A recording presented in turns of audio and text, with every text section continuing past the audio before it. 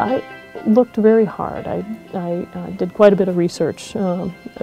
Nationally, we said we can go anywhere, and was looking for an organization that was dedicated to quality and patient safety and patient service that was growing, where I could also help and serve in a leadership role to some capacity. And so it's an honor to join this team. I came here and interviewed, and I certainly liked the facilities, but I was most impressed with the people. And in the end, the decision was made on the people. I was very impressed, and just the people here are really terrific. And that's what sealed the deal for me, if you will. The people were just absolutely wonderful. I felt very welcome here. Everyone has been extremely personable, and they've extended that same welcome not only to me but my family. From a medical standpoint, this is a top-notch organization. I have everything that I could possibly need in the form of infrastructure and technical support for my field.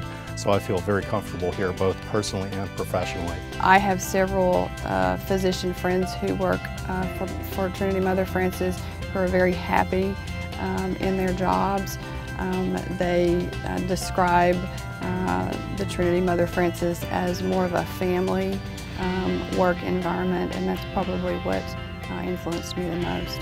It's unique in many ways. It's really physician-led, and we have a great voice in what's going on in this group, and we're always a step ahead of many other groups, and that's encouraging. That means we have leaders that are looking beyond the present for the future, and allows us to be ahead but also stay ahead, and that's encouraging.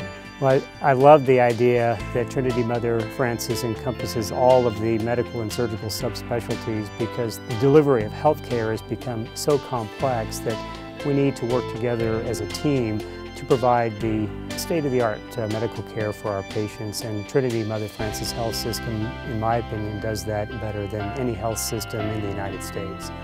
I liked the people I met here.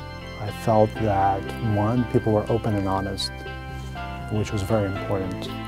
Number two, I felt that the level of care I wanted to provide, which I was trained throughout my education process, can be done in this environment.